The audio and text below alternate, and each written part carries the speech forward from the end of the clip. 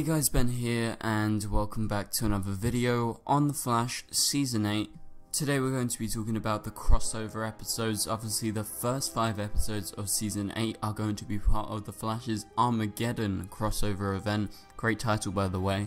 And so they have gone back to the set and they've started filming up in Vancouver, and we've got guest stars galore in the set photos. So if you do go on to enjoy the video, please be sure to leave a like and a comment, and subscribe if you're new so you don't miss any DCTV videos later this year. So it was just announced the other day, there was a lot of information that was coming out in regards to the Flash's Season 8 crossover event, the 5-part special at the start of the season, which will begin on November 16th on the CW at its normal time slot on a Tuesday after Supergirl finishes airing. And so they announced the entire cast, or at least main cast, of who's going to show up from the other shows.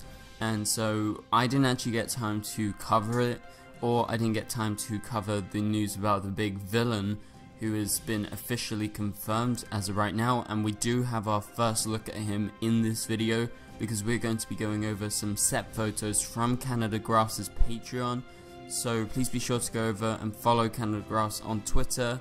You can follow his blog, and also you can subscribe to his Patreon for very little to get exclusive first looks at set photos from up in Vancouver. And so you're not going to want to miss out on that, so all the links in the description below. However, I didn't get time to make it because I'm currently away. I'm in Hungary and I've been here for like the last 4 or 5 days. And I'm actually going to Italy for like 10 more days, so I'm not going to be back in England for quite a while. However, I'm going to do my best to make videos at least once every 2 days, especially whilst in Italy. And so this is just my first. I'm still in Hungary as of right now, but I'm going to be leaving, so probably don't expect a video tomorrow because that is going to be my day where I'm traveling. So yeah, that is my kind of mini explanation for you guys, but I know you guys aren't here for that, you're here for the news that we're going to be talking about. I'm just going to quickly go over the stuff that I missed, then we'll get on to the official set photos for the crossover event. And so the cast members and the characters that were confirmed to actually show up in the Flash's Season 8 crossover along with Team Flash is, and it goes as follows. So Javicia Leslie is going to be showing up as Batwoman. Cress Williams is going to be showing up as Black Lightning. Obviously his show just ended, so it's good to see him back. We have Brandon Routh as the Atom. We're going to talk more about him later. And we got Kyla Lee as Sentinel, aka Alex Danvers.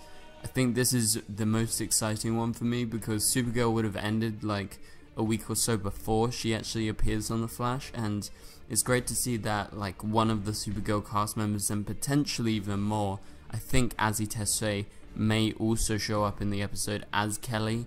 I just have a theory because she is actually still around in Vancouver, or she was recently, so I've got a theory in mind in regards to her maybe showing up.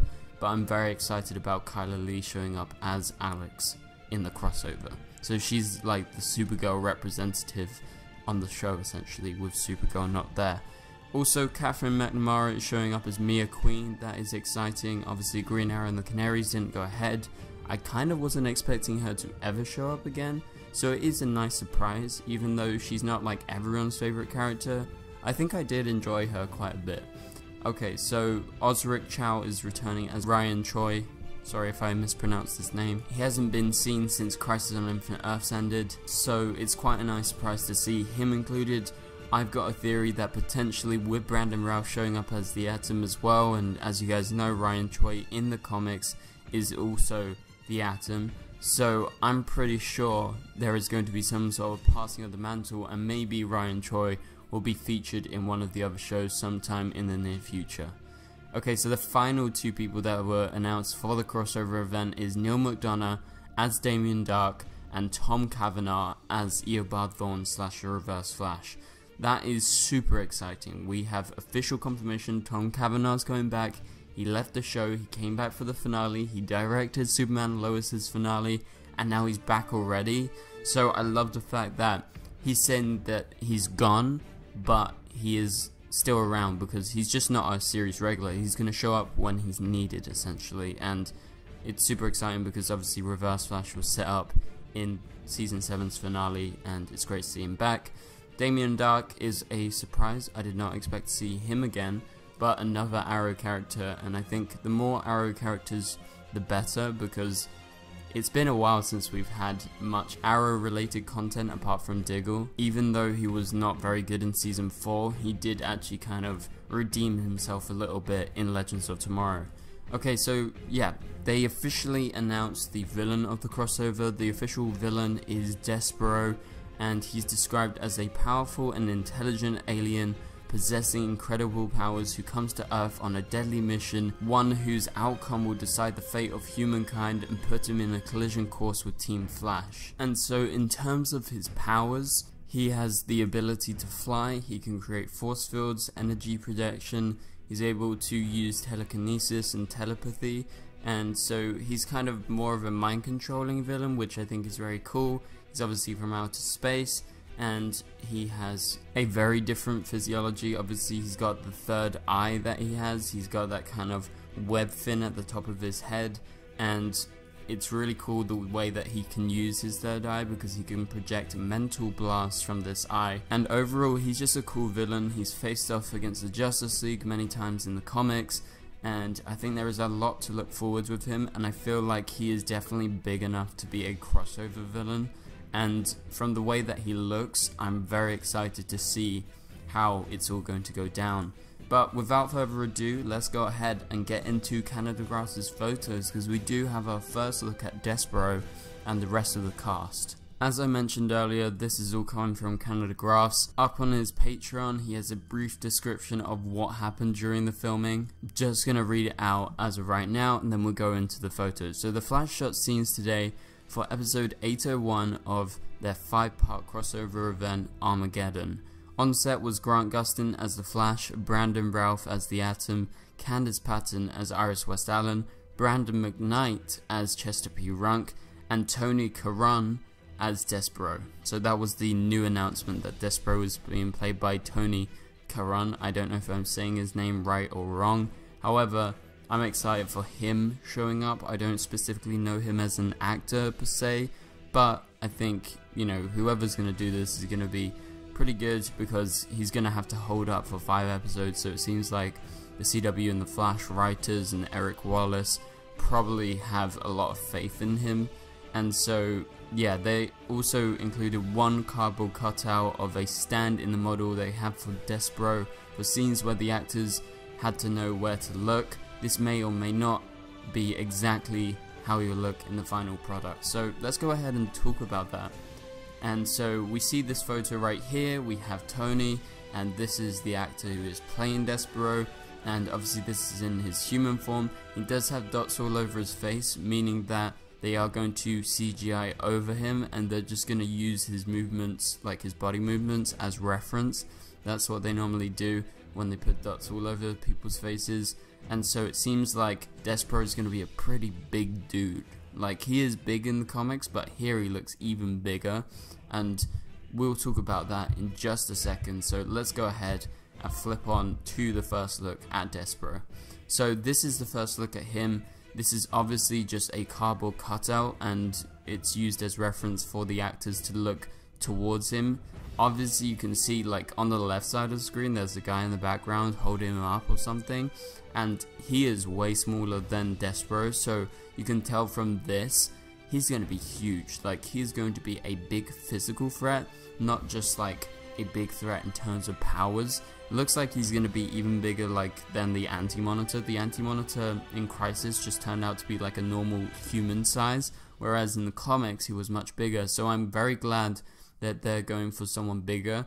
Seems like Despero is going to be a CGI heavy character because they want to make him super threatening and bigger. I don't know if they're going to do a mix of using Tony, or are they going to completely CGI over him like they did with Fuerza.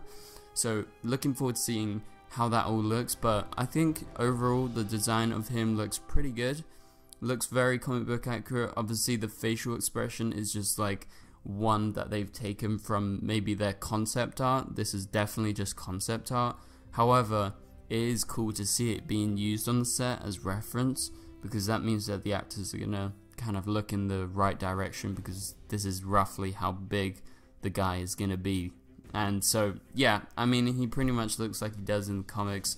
Obviously his face is being like slightly matched to Tony's, I guess, and that's the point of the dots on him. But let's move on to the next photo, and we have a photo of Barry, and this is obviously Grant, and he's been smashed into a Central City taxi. You can see it's completely dented up, and he's obviously in the middle of a fight with Despero, and it seems like he is definitely going to need some extra help from not just Team Flash, but someone like the Atom. So let's move on to that. Talking of the Atom, we have the first look at Brandon Routh as the Atom. He is officially back. Obviously he left Legends recently, so it's really great to see him back at his roots. Obviously his roots is more related to Arrow, but still the Flash is heavily related, and they've crossed over many times in the past. And you can see the photo of him and the Flash here, fully suited up as they try and take on Despero, and so it's just awesome to see him back. I'm very excited for that. Additionally, another photo of the Atom, we have Chester P. Runk here. Obviously Chester is a big deal right now because he is one of the new biggest characters on Team Flash, and everyone really likes him right now. I particularly like him. I think he's a really good character. Seems like he's got a little bit of a different hairdo going on, and obviously I think the Atom and him are going to be a good pair, so I'm looking forward to that kind of dynamic that they are teasing in this photo. Okay, so let's move on. We got a photo of Iris. It doesn't say much, but we just know that she's going to be around during some of these fight scenes, and I think she's just in her normal reporter wear. So yeah, that's about it for now. But let's move on to this photo. We got one of Grant in the costume. I think that is actually Tony in the background behind him. However, it's just exciting to see like Grant and the rest of the cast back as their characters and fully suited up, ready to go for the new season. Obviously the season is going to begin in November with this episode that they're filming right now, so it's going to be huge. These first 5 episodes, there's going to be so many characters showing up, and it has to be mentioned that most of these characters are actually not on a currently running show. Most of them are from Supergirl, which has already finished filming, Arrow, which is ended, Black Lightning, which is not going on, or someone like Ryan Choi, who is not in a specific show, or someone like Brandon Routh, aka the Atom, who has officially left Legends. But the only character that is currently on a main TV show like regularly is Batwoman, and so I'm looking forward to seeing Batwoman. And obviously there's a big kind of deal that has been made out of like Superman and Stargirl not showing up. Obviously Supergirl is a shame, however, what are you gonna do about it? I'm very happy with the rest of this cast. Yes, it's a shame that Superman's not crossing over with the Flash, but they are busy filming Superman and Lois, and I'm almost 100% sure they're gonna cross over again sometime in the near future. But for now, that's about it for this video, guys. Thank you guys so much for watching. If you did enjoy the video, please be sure to leave a like and a comment, subscribe, and turn on notifications if you're new. You can click on the top right corner of the screen to watch my latest video. But for now, I'll catch you guys later. Goodbye.